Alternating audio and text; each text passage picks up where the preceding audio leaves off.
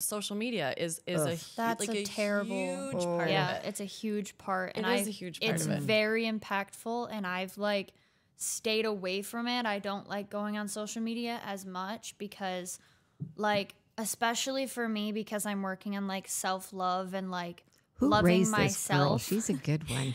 Like loving myself, Aaron seeing raised his hand.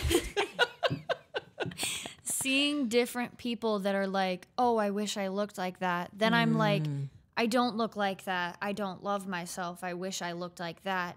It doesn't help build it, like breaks it down, and it's not a good thing. And people see these things that like happen and stuff, and then it's just very like negative, and all of the negativity on social media is very like impactful in your life that people don't realize. That Well, and you and I talked about that all of these Instagram filters and Snapchat filters Yeah. and all of that, you know, she had a profound thing to say about that. And if you want to share it, I would love for you to. people like have like when you were a kid when I was a kid before like Snapchat filters were around, you'd take a photo and it would just be you'd be fine Yes. with it.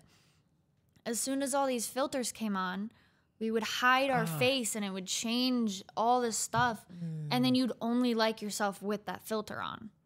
And then you wouldn't then seeing yourself in like the mirror, you'd be like, I don't look good, and you only take photos with filters, and then you like aren't actually loving yourself. Same with makeup, but it's like it depends on what.